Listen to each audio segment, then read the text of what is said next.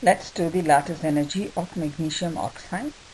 So lattice energy is the energy released when 1 mole of an ionic substance is formed from its ions.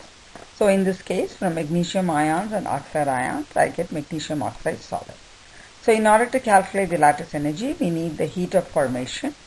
And for us, we will reverse the heat of formation, and therefore it will have a positive sign.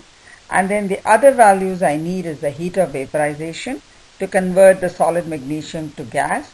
And then I need to remove electrons from magnesium. Therefore, remove 1 electron from magnesium, I get the ionization energy. To remove the second electron, I will get the second ionization energy. So for the oxygen, I need to break the oxygen-oxygen bond. So that will be the bond energy. Since I will be having only 1 atom of oxygen, I took the half of the literature value of bond energy. Now remove 2 electrons from this oxygen.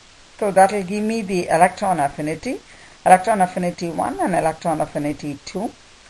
So this is a pretty easy compound, magnesium oxide, where the ratio of magnesium and oxygen is 1:1. Therefore, we don't have to do any multiplication. Just add up equation 1 to 7.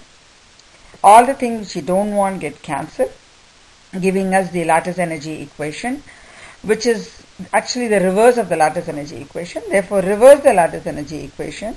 Reverse the equation 8 to get the lattice energy equation. Magnesium ion combining with oxide to give you magnesium oxide. So this is how we calculate the lattice energy of magnesium oxide.